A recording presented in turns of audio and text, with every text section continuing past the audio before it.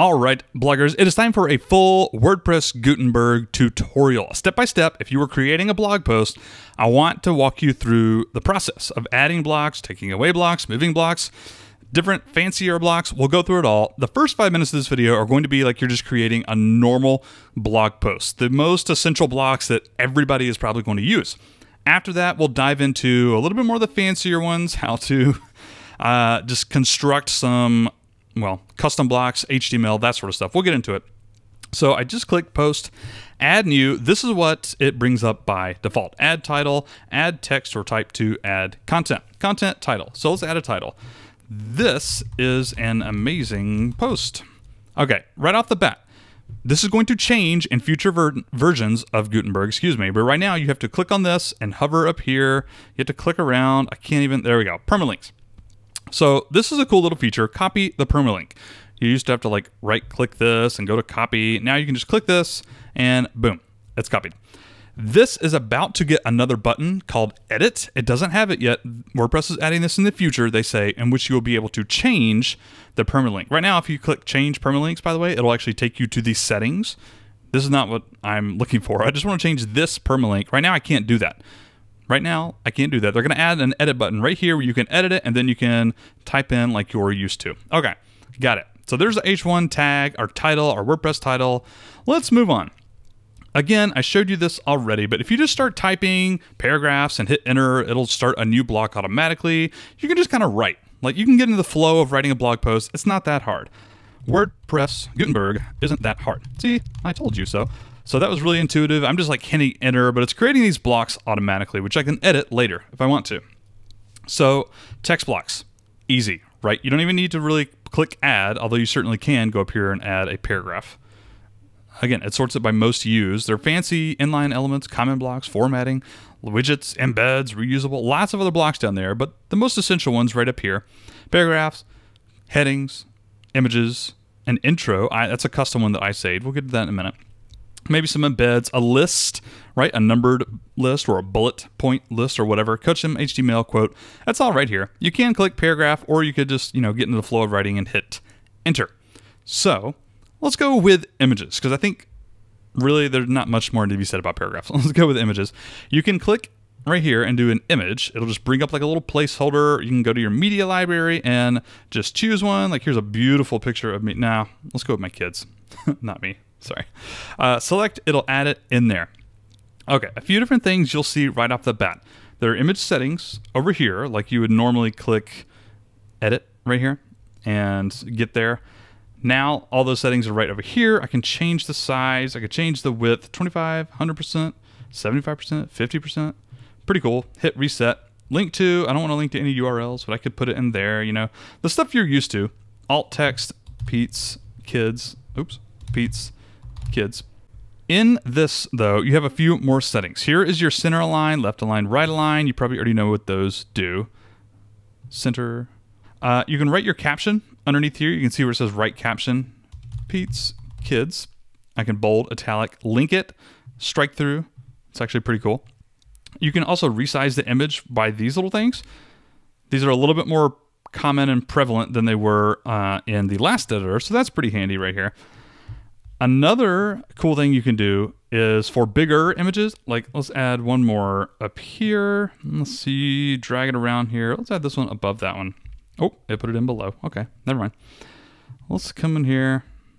I'm gonna see if I can get a new block. Let's go hover over this.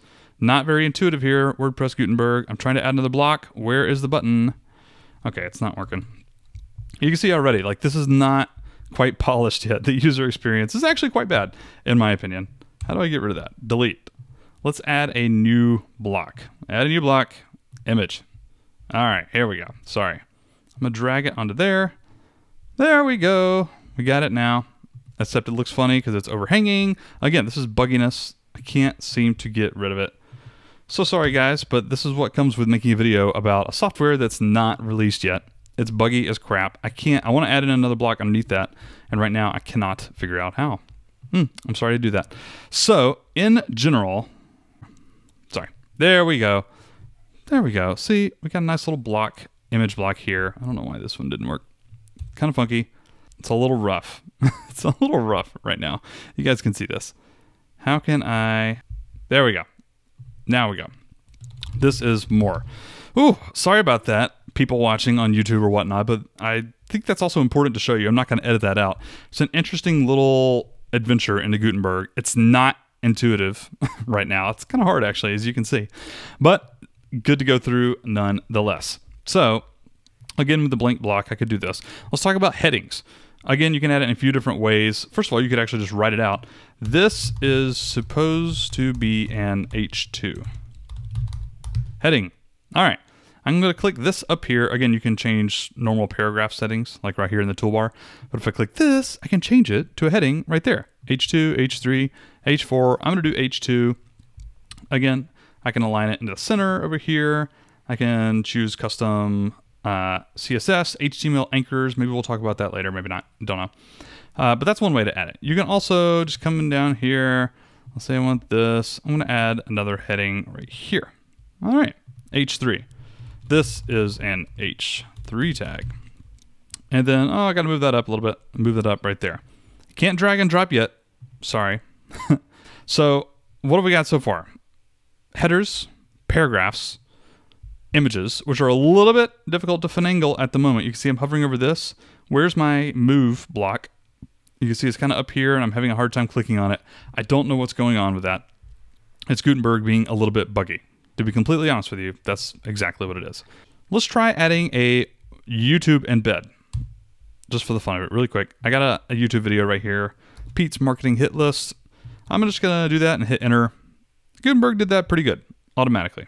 Again, I can write a caption for it. I can... What's up, bloggers? Pete... That was weird. I can move it around, right align, center line, etc., etc. Okay, embeds, pretty easy. That's pretty much like it was with the old editor. Now, let's go through my favorite and least favorite thing that I really want to talk about, and that is custom HTML. Right now, this is a paragraph. You can see I'm trying to type this out so we can stay organized. I want to add in some custom HTML. Did we miss anything else? Oh, let's do a really quote, and then we'll go HTML. This is a quote, and now you can add a citation. WordPress, no, let's just do Pete. Okay. One cool thing about this is that you can actually switch around what type of quote it is. Here we go. Block styles. You see that? Why couldn't I do it with this one? Click over here. There we go. I clicked on this. It says block styles. I can do a large quote or a regular quote. That's pretty handy. And it shows me a little preview over here on the right side. A lot of blocks have this functionality. Not a lot. Some blocks have this functionality. That's pretty nice. We'll still delete this one. Come over here, remove block. This is a quote. It's a nice big quote. That looks kind of nice. Let's add in another paragraph right here. Where is my, there we go. This is a paragraph placeholder. It's kind of annoying. Now let's go with some HTML custom coding right here. So images, a little bit funky at the moment, but we know how to add them. Headings, same sort of stuff. Embeds, you can do this, by the way, and actually put in the embed URL. Or if it's like Vimeo or YouTube, something fairly standard like that, you can just paste in like you always could. Let's go down here, add a custom HTML. Custom HTML. There we go.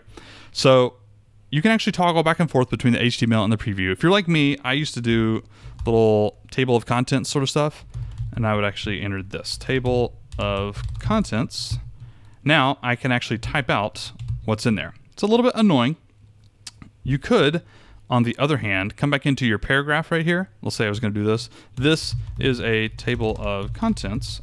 Let's say I wanted to do this, make it a list. That's even better. Let's add a list. I'm going to add a list right here. I could do numbered list. I can do bullets. I could make it right align, left align, some different stuff. Point 1, point 2, oops, point 3, whatever. You get it, right? You get the point. See what I did? Okay, so I can actually come in here and edit as HTML. Now I got this. I'm going to add my div class equals table of contents and add the div at the end. There. Now I got that. Come back over here, edit visually, modify it externally, convert to blocks, keep as HTML. Okay. So you'll see what happened right there. This is important. I added a paragraph. I went in here and updated the HTML, and it converted the block into an HTML block. That could be good or bad, depending. I actually think this is horrible. I don't like that. I want the, there we go. Point 2, point 2, point 3. I want to be able to keep it as a paragraph block and simply edit the HTML like I always do. I can't do that. It actually converted into a block. I might can go back and undo that, but I don't know. Can I? I'm pressing undo. I'm not sure. It's a little bit annoying. As I go through the rest of my post, I can't actually just see that content. Now I see HTML, which, by the way, when I preview, I'm going to save here. It'll actually show me. I don't have that class defined, by the way, for those of you wondering. It'll just be normal. I don't have table of contents defined on this particular WordPress site, but it would be different right there. But it's kind of annoying to come through here and see it as this. You can leave it as preview, but it's just not the same. Okay, it converted it into a different block. I can actually convert back, now that I think about it, convert to blocks. Now it is a list block. Again, if I come in here, edit as HTML, that's gone. I lost it. I don't know what to do about that other than leave it as a HTML block. That's all I really got at this point. So it's a little annoying, to be quite frank, but that is the way it is. And you can actually do that on pretty much all blocks. You can edit as HTML. Let's see what happens here. This is a quote. Edit as HTML. I'm going to put in just a fake class. Block class. Fake class. Okay. And let's see what happens. Go back to edit visually. And okay. That one, I don't know why, but that one just remained. Let's see if my edit is still there. HTML. Nope, it deleted it. Oh no, it's right there. Fake class. Got it. Boom. So that is how you edit HTML on all these blocks. Edit visually, edit HTML. A lot of times it'll try to convert a paragraph or a list or whatever to an HTML block. It's a different type of block. It's a little bit annoying in my opinion, but alas. So I think that's most of the basic stuff.